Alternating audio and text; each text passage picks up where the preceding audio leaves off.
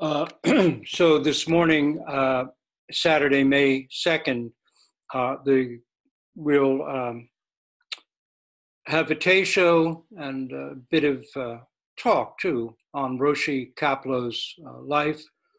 His death date would be May 6th. So we'd like to do this before the actual death date. We'll have a little ceremony after the Tay show. Of course, Roshi Kapleau underlies all that we do at the Zendo. Rose and I, most of you know, became very good friends with Roshi. Indeed, we were family. We traveled with him, we stayed with him, went to movies with him. He came to our house and would have dinner here. He'd use our hot tub. We'd watch movies together right here. He was a person who we were very close, and we owe him everything in terms of opening up the path of practice and of friendship, intimacy. I know other teachers who came through him had a very professional, formal relationships, but our training with him really took place personally, intimately, and informally. We were his attendants for many various events, both here and elsewhere. And in traveling and being with him and working with him in these ways, we imbibed things that changed us in a variety of ways. So I'd like to read to you, as I've done each year, for those of you who've been around a while, I'd like to read to you a piece that I wrote that Buddha Dharma asked me to write not long after Roshi Kapleau died as part of their memorial that appeared in Buddha Dharma magazine. So let's see if I can, first of all, call it up without creating any problems for us. So hang on a second, let me get the article. Okay. The article was titled "A Pillar of Zen," and it's now online through Lion's Roar. It's also online, you can read it at the Endless Path Zendo website, right? So A Pillar of Zen, Roshi Philip Kapleau, 1912 to 2004. It's very hard to believe that it was 16 years ago. I can't believe I'm that old, first of all, but second of all, 16 years, my gosh. That's like 4 college careers, and yet it seems just like yesterday. So here's the piece. My Zen teacher, Roshi Philip Kapleau, died peacefully on May 6th at the venerable age of 91. Several days later, many of us who had known him and had been with him for more than 30 years gathered for his burial at the Chapin Mill Retreat Center, the country property of the Rochester Zen Center.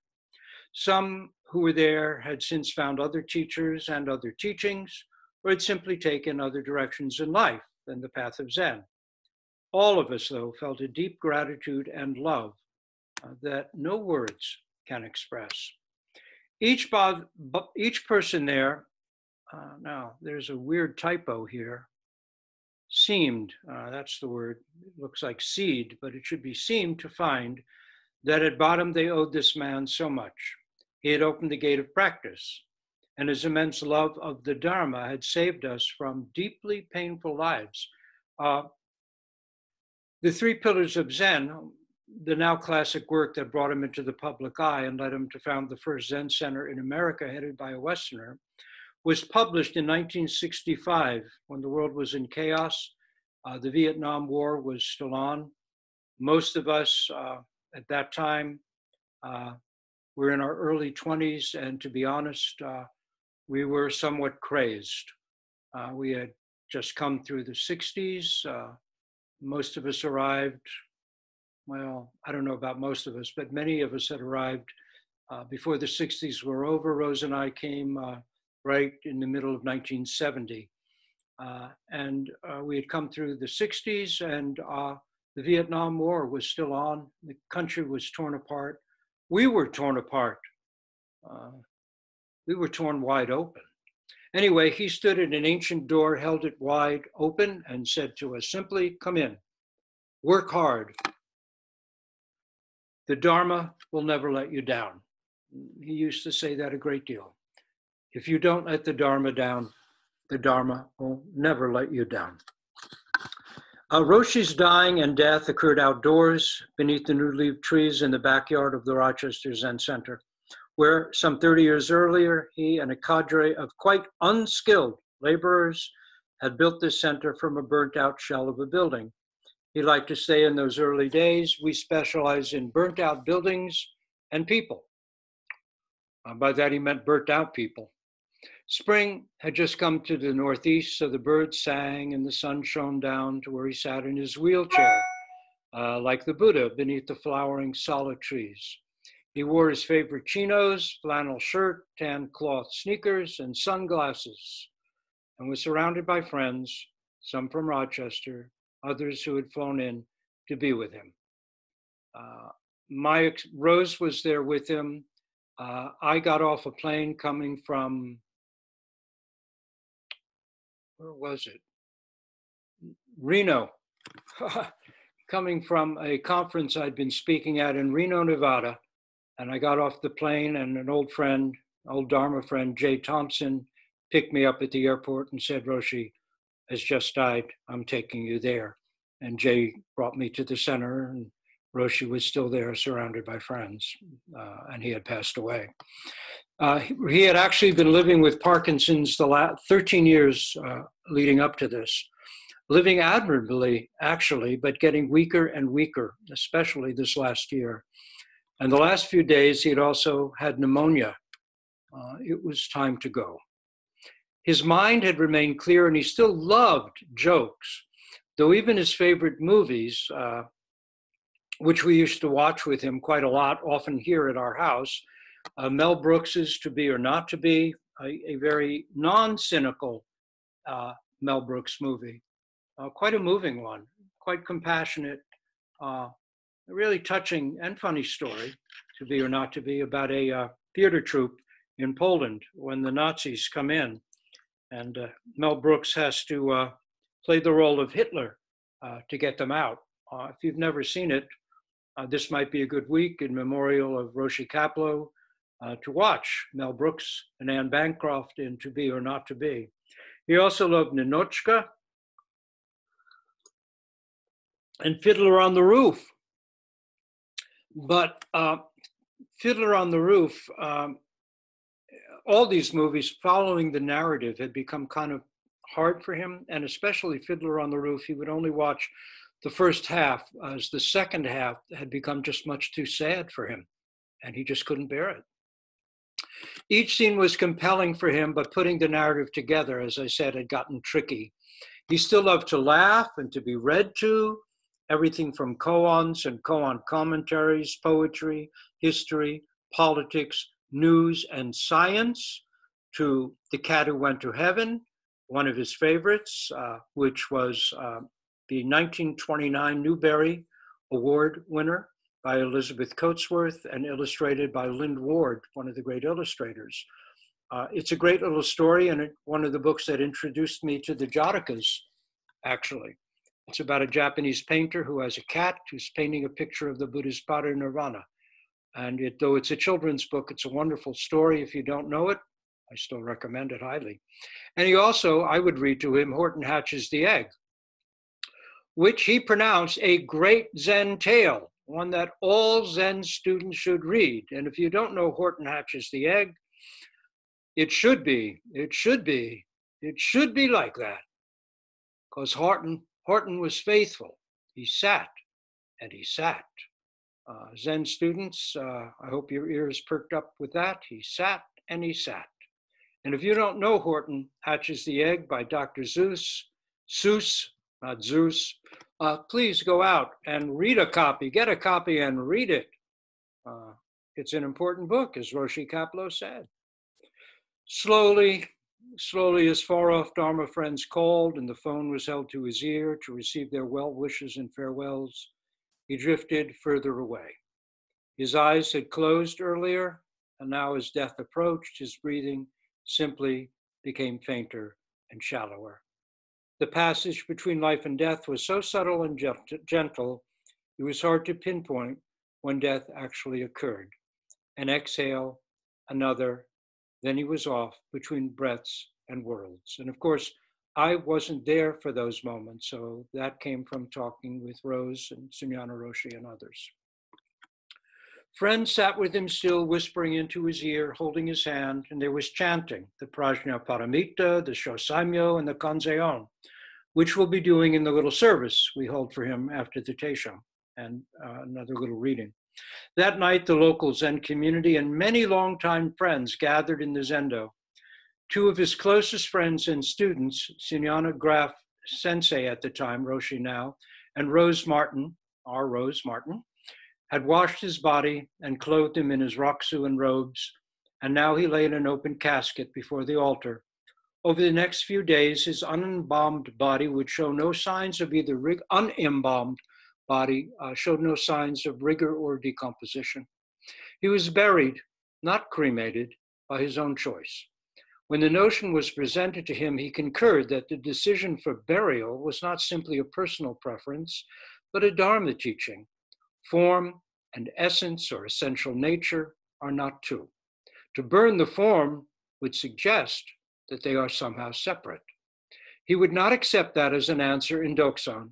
He did not embody it as a teaching now. Perhaps he was also saying that as Westerners and Buddhists, we need not take on Eastern cultural forms. Our grandparents and parents were all buried. To be Buddhist need not mean we become anything other than what we already are. Let the natural processes proceed and the body decompose, as the bodies of our ancestors and forebears have been allowed to do in their time. There is nothing to add to what we already are, and nothing special to do. Philip Kapleau was born in 1912 to a working-class family in New Haven, Connecticut. According to the Rochester Zen Center's obituary, as a young man, he studied law and became a court reporter, serving for many years in the state and federal courts of Connecticut. He recorded trials of increasing importance and was selected in 1945 to serve as chief court reporter for the International Military Tribunal at Nuremberg. He later covered the Tokyo war crimes trials. His karma was unfolding, for in that unique position, he took down testimony and became a witness to the greatest horrors, not only of this last century, but perhaps of any. It was that horrifying experience that brought him to Zen. He used to say that two things about Japan affected him deeply. The first was that the Japanese he met, unlike the Germans, were immediately willing to accept that their own sufferings had been caused by the suffering they had inflicted on others. It is our self-created karma, he was told. And he was deeply moved by the great peace and stillness he experienced walking beneath the beautiful trees at many of the Zen temples he visited while in Japan for the trials. He first took up Zen by reading voraciously in the literature available at the time, and by going to lectures and courses given by D.T. Suzuki at Columbia University. Beside writers, artists, musicians like John Cage, and psychologists, there he sat, an American businessman, owner of a successful court reporting firm. Eventually, finding Zen philosophy by itself of little use in solving the great malaise he felt after the war. In 1953, he sold his court reporting business and returned to Japan to enter a Zen monastery and actually train in Zen, which he would do there in Japan for 13 years. Early on, So and Nakagawa Roshi became his friend. They called themselves the two hobos, and it was So and Nakagawa, brilliant, poetic, eccentric, who first took him under his wing, helped him find an entrance into the world of practice, and eventually introduced him to Harada Roshi, stern abbot of Hoshinji, saying he will be a much better teacher for you, Kapleau-san. Roshi Kapleau used to say that if it had been for that initial generous and warm friendship with Nakagawa Roshi, the talks and travels, the hours they spent listening to recordings of Beethoven together, he might never have been able to stay in Japan or enter Zen at all. After 3 years of exhausting, miserable work under Harada Roshi, the great taskmaster of enlightenment, he continued his ongoing training as a layman with Yasutani Roshi. In the more relaxed atmosphere of that dedicated community of lay practitioners, he flourished. He got kensho, he married, had a child, and in 1965 was ordained as a Zen priest and sanctioned to begin teaching in the Harada Yasutani line of Zen, which was to become so important and influential in the West. That, of course, is our line of Zen through Kapleau Roshi and as well as through Robert Aitken Roshi.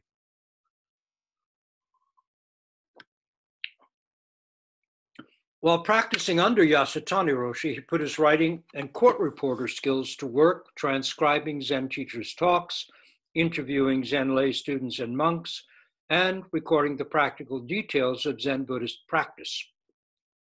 He was the first Westerner allowed to observe and record Doksan. The resulting book, The Three Pillars of Zen, was published in 1965 and quickly became the standard introductory text on Zen practice. It is still in print, has been translated into 12 languages. The story of the American ex-businessman in The Three Pillars of Zen is Roshi Kapleau's own enlightenment account. And it is still a corker, resonant and stirring and deep. It tells you better than any remembrance why people flocked to the center he established in Rochester. Indeed, over the years, that one book opened wide the floodgate of practice for thousands of Western Zen students at centers throughout North and South America, Europe, Australia, and New Zealand, and is still a living work today. Two of the earliest readers of the Three Pillars were Ralph Chapin of Chapin Manufacturing in Batavia, New York, and Doris Carlson of Rochester, the wife of Chester Carlson, the inventor of xerography, the technology that became the foundation for the Xerox Corporation. During his book tour in 1965, Doris Carlson invited Roshi to visit her small meditation group, and in June '66, with the support of the Carlsons, he founded the Rochester Zen Center. These were not naive, starry-eyed seekers, but solid, mature, and steady people. Perhaps they saw in Roshi what my father saw. When I told my father, then 86 himself, that Roshi had died, he said, "Oh, I'm sorry to hear that. He was so down to earth, so kind, and always such a gentleman." He was. Though he could also be tough as nails, sometimes when you did not want him to be, and sprout horns and fangs to reveal in Zen parlance the black piercing eyes of a devil. He could also be as sweet and gentle and subtle and sensitive and wonderfully able to bless with his presence as a spring breeze after harshest winter.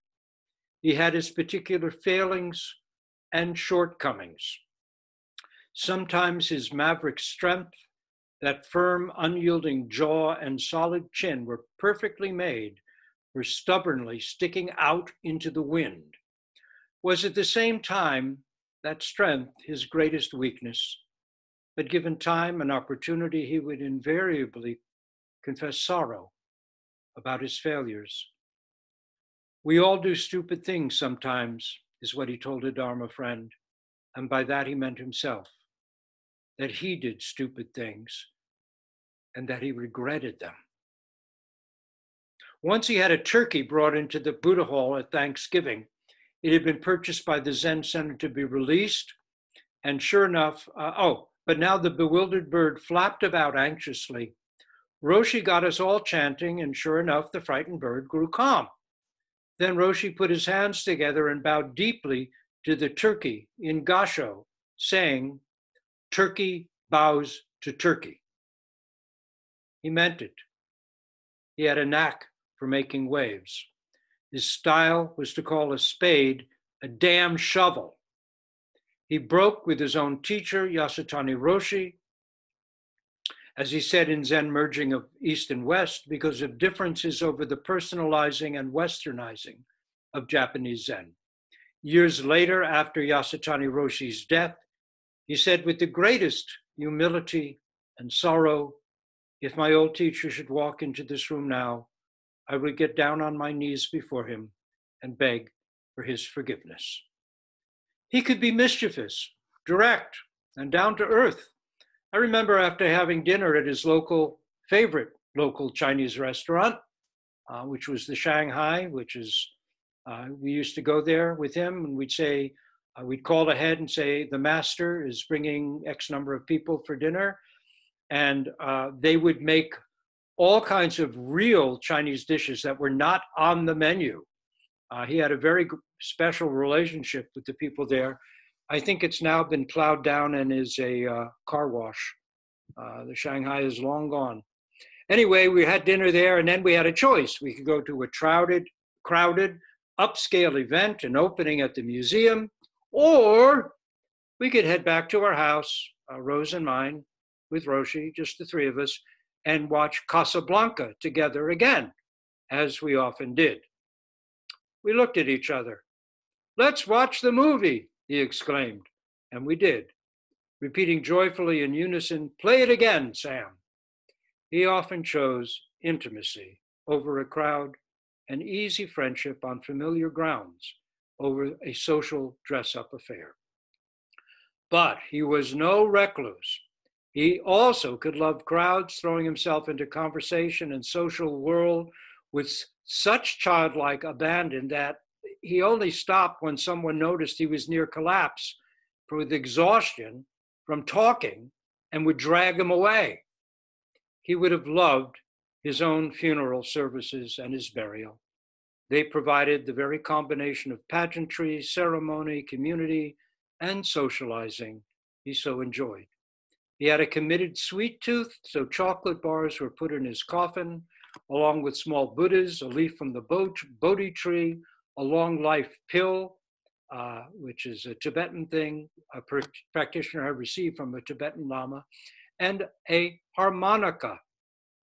He loved to play the harmonica and had a number of old favorites like Home on the Range and Old Lang Syne, with which he turned Sangha get-togethers into wonderful sing-alongs.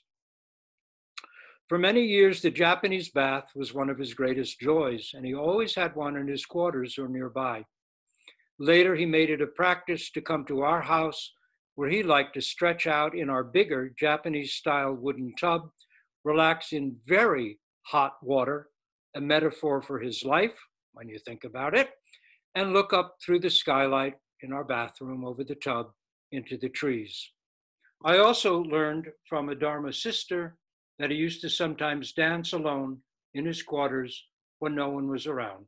She found this out when bringing him his afternoon tea. She would open the door, and there he might be, silently dancing to a beat all his own. A great lover of animals, he dedicated his book on vegetarianism to cherish all life in inimitable Roshi Kapleau fashion to Elsie, Porky, and Donald. His Zen was clearly very Western and was from inside the culture, not an add-on. And if you don't know who Elsie, Porky, and Donald were, email me and I'll give you some clues. He traveled to the Galapagos, that rough Eden, to see animals up close, who had no ingrained fear of humans. He enjoyed spending time in rural Mexico, where he'd walk down the lanes, dirt lanes, and see horses and cows wandering about on their own, going their own ways, and where he could go out to and stand by the wire fence and talk with the great black bull, Negrito, who lived in the field nearby. I know this, Rose and I know this personally because we stayed with him we lived with him for a week or two in Mexico and outside Tepoztlan. And we'd go walking with him, and this is what he'd do. He'd walk along, and animals were just walking along on their own, the way dogs and cats, well, dogs used to walk along in the States, not anymore, but cats do. But it would be a horse or a cow walking along. And Dane and Roshi told me that when he stayed with him down there, Roshi Kapleau had a walking stick he always walked with when he was down there. He'd stop, he'd lean on his stick, he'd look at these chickens walking around in the dirt and in the along the yards there and along the dirt lanes. And he'd stand and he'd just look at these chickens and he'd say, "Danon, have you ever seen anything so amazing?" He was such an unusual man for his generation. While he could be devastatingly logical and had a sharp mind honed to a fine edge for literal detail, especially given his court reporting background, when speaking about myths and legends, especially those of the Buddha, he would say with the deepest kind of quiet respect, "Myth is truer than mere fact can say. Myth is truer than mere fact can say." And he also never referred to Buddha figures as Buddha figures or statues. He always said the Buddha on the altar. He never would literalize them. To him, each of those was a Buddha. He was a vivid storyteller who regaled us with tale after tale about his training days in Japan and his times with Nakagawa Roshi, Harada Roshi, and Yasutani Roshi, about the military war trials, and about his own travels in Asia as well. The history of Zen in the 20th century was in his blood, breath, and bones. One of his favorite stories from his own experience of Zen training involved the time he and an American philosophy professor were called from the Zendo one night at an early sesshin in Japan. Dutifully, they appeared before the Roshi, glad to have an official reason to get up off that mat and straighten their aching legs. "What did Christ say when he hung on the cross?" asked the Roshi. They looked at each other quizzically. The professor said, my God, wasn't that it? Why hast thou forsaken me?" "Yes," Philip Kapleau concurred. "That's right. Yes, that's right. My God, why hast thou forsaken me?" "No," said the Roshi. This went on back and forth several times, the two Westerners more and more sure they had gotten it right, the Roshi always disagreeing. At last, the Roshi burst out, the words surging up directly from his hara with stunning force. What he said was, my God, why hast thou forsaken me?" When Roshi Kapleau would tell that story at night during sesshin, a gale of spirit would sweep through the Zendo, sweeping everything but pure yearning, aspiration, and determination away. You had to be there. In countless ways, from the vividly dramatic to those that were simple, quiet, and almost beneath the radar, below the radar, he taught me and so many others how to place our feet on the path. He also taught me in particular, and with an equal ardor, where to put my commas. I knew how to make a sentence that had rhythm. He appreciated that. But he saw too that I knew little or nothing of punctuation.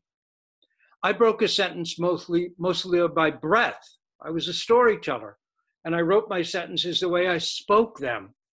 He loathed that and gave me hell for it. He taught me to place commas grammatically, which reminds me, one of the first times I met him, more than 30 years ago, well, now more than 40 years ago, he pointed out that in pulling up in my car to speak to him, I had parked too far from the curb. The implication, which he did not state directly, was that if I stayed where I was, the way I'd parked would make it difficult for others to pass. In other words, I had been thoughtless of the needs of others. I reparked and was more careful about such things in many areas of my life after that. He showed me that even the most seemingly inconsequential things I might do had consequences. He changed my life both in large, like that vast, and small ways. Given his many books, his teaching, both of the formal variety as in Doksan, Teisho, and Sesshin, as well as through the informality of daily interactions and conduct, he affected untold lives. Though he is gone, his commitment to the endless fulfillment of bodhisattva vows guarantees that he will be back. Where and in what form, old friend, shall we meet again? So that is the article, A Pillar of Zen, with some additional interpolations and comments. Do you have a piece you were going to read? Okay. So Rose is going to replace me in front of the screen, and she will read a piece that she's just written for Sunyana Roshi at the Vermont Zen Center for their ceremonies tomorrow, this Sunday, about her personal connection with Roshi Kapleau. So you can hear that as well. So I will move over. Excuse me one sec. Okay.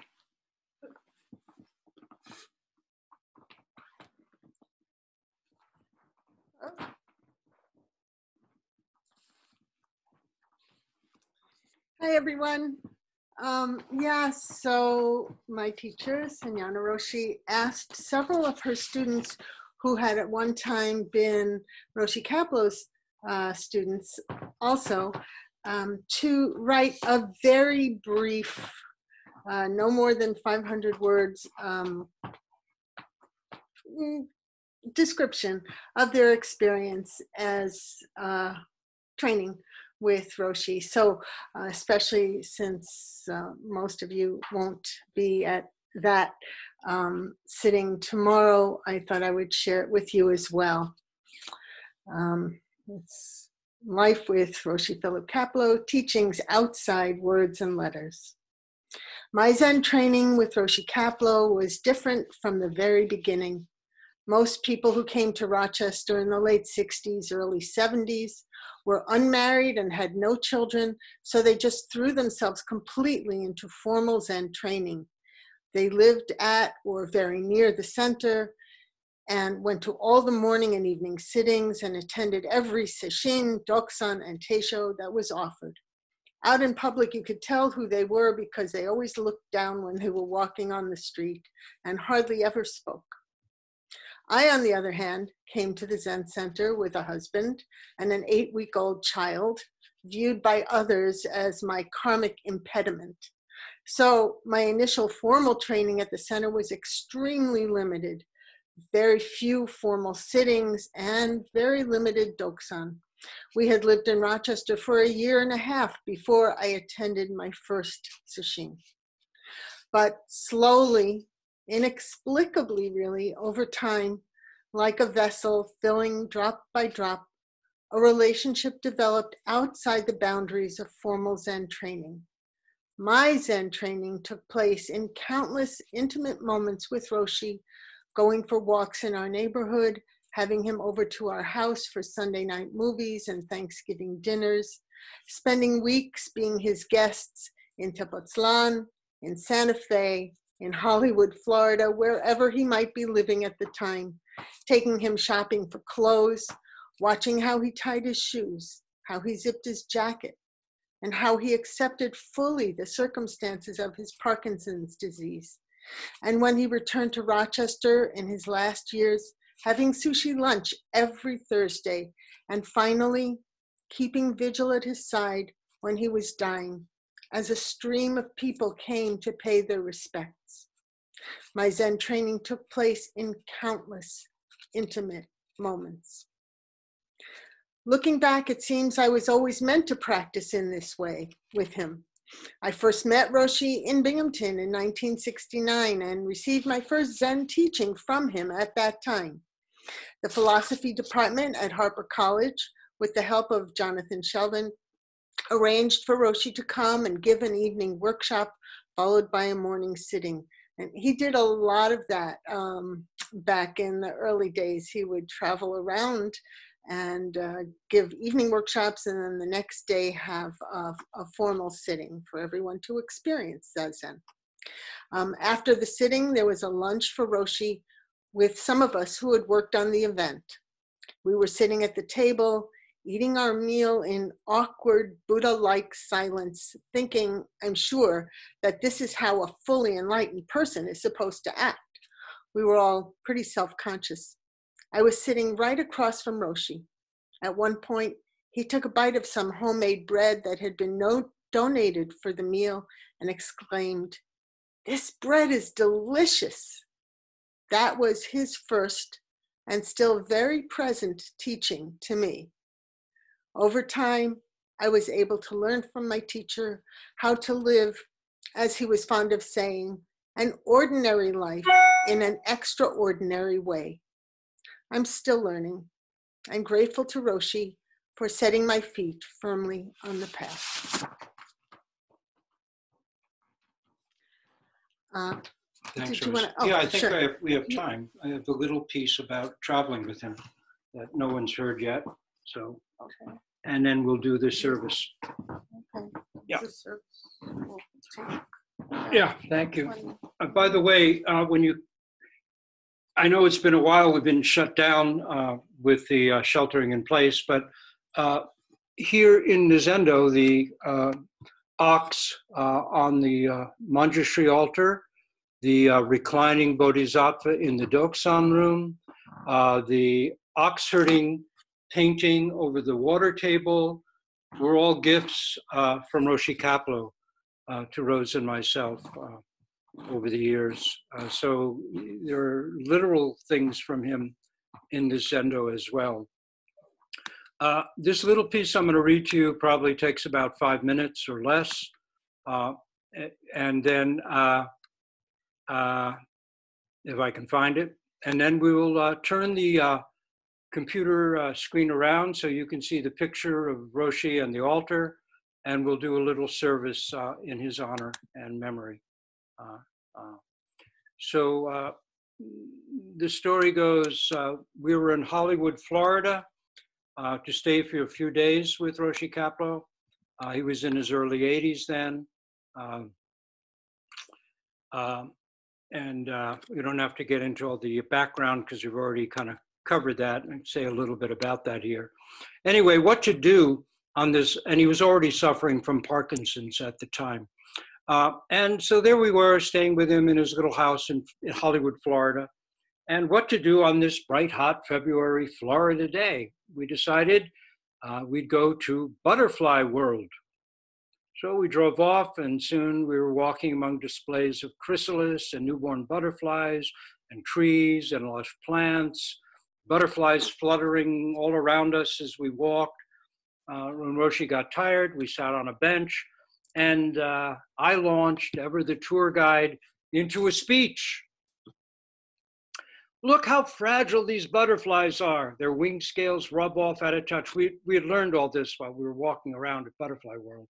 So I was summing it up. They have no obvious muscles, yet monarch butterflies fly thousands of miles in migrations that take 2 generations. 1 generation picking up where the last left off to complete their journey. How do they know how to do that? Like us all, maybe, heading towards something, well, what the sutras call Buddhahood, working out our sorrows generation by generation. And think of sesshin. We go into sesshin, means, of course, to touch the mind, like a caterpillar entering chrysalis, which in Greek is psyche. Chrysalis is psyche, and means literally butterfly. Like a caterpillar entering chrysalis, threaded with gold. Literally, the chrysalis has gold threaded in it, which they produce, the caterpillar. We too are melted down and come out not just better caterpillars, but something new. Caterpillars melt in chrysalis. Every cell is melted down and rearranged, transformed.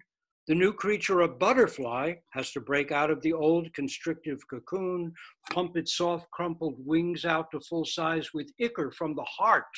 The heart literally forms the wings, and then it can soar. The literal structures of this world and those of the imagination, the inner life, are identical, I proclaimed. They repeat and reflect each other.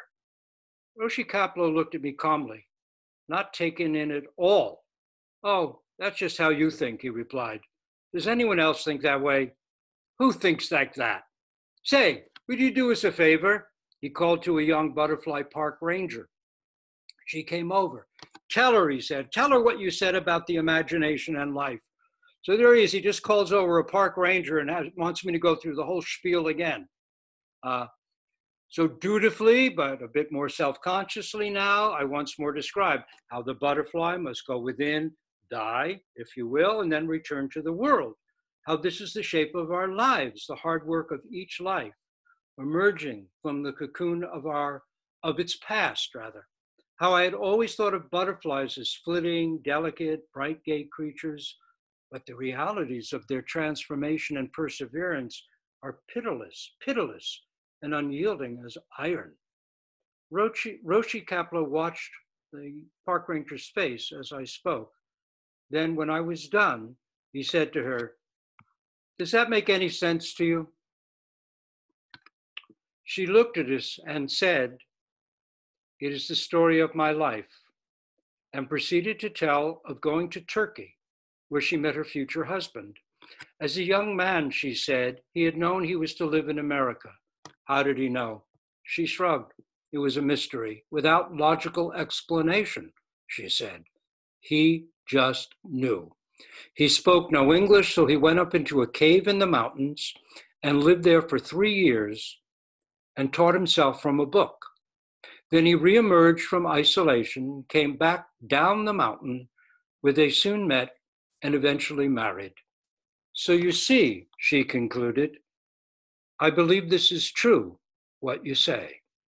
Roshi looked at her, he looked at me, and at the butterflies flapping and gliding and perching on the flowers around us. Thank you, he said.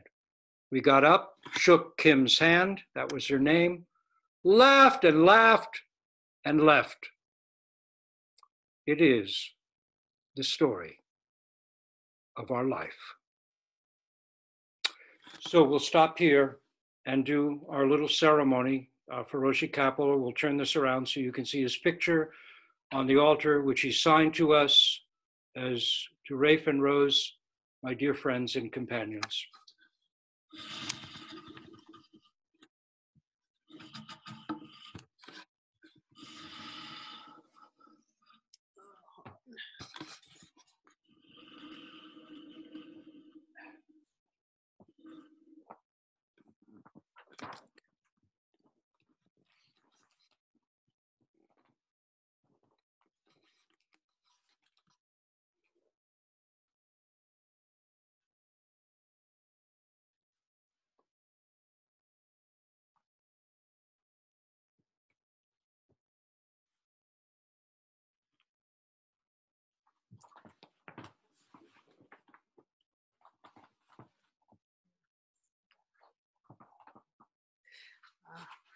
So for this service, we'll be chanting the Prajna Paramita one time, the Kanzeon and the Sho Saimyo each 3 times, and then there'll be a return of merit, and then we'll recite the memorial prayer together 3 times, chant the ancestral line, and then there'll be a special return of merit, 10 directions, and great vows for all.